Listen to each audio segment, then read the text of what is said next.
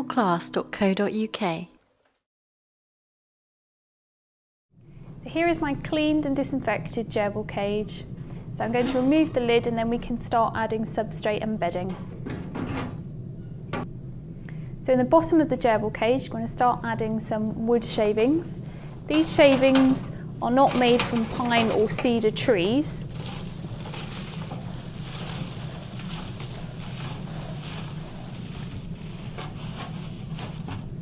Part of the way through filling the base of the cage, I'm going to add things like household items, toilet rolls, egg boxes.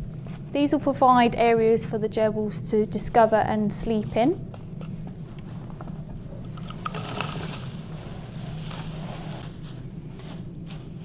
Gerbils like to dig and bury down, so this is why we're filling this bottom of the cage with lots and lots of substrate. Then on the top of that, I'm going to add some hay. The hay will provide the gerbils with the bedding material and also they might eat some of it. The next step is now to add the fixtures and fittings. I'm going to attach a wheel to the side of the cage.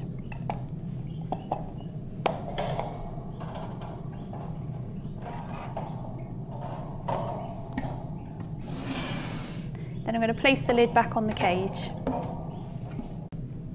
And the final items to add to the enclosure: some animal food and a bowl, a water bottle. When fitting the water bottle, make sure it's placed at a height where the gerbil can reach it.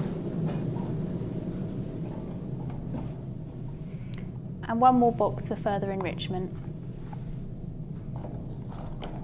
My final step is now to secure the cage.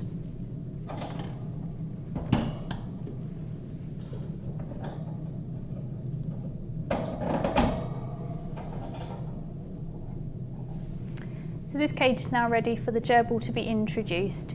We can move this now to a safe place.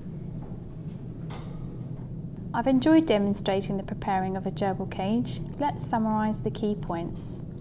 You have seen me laying down the substrate materials ready for the gerbil and placing fittings. I hope you have gained an insight into why enrichment is so important for a gerbil living in captivity.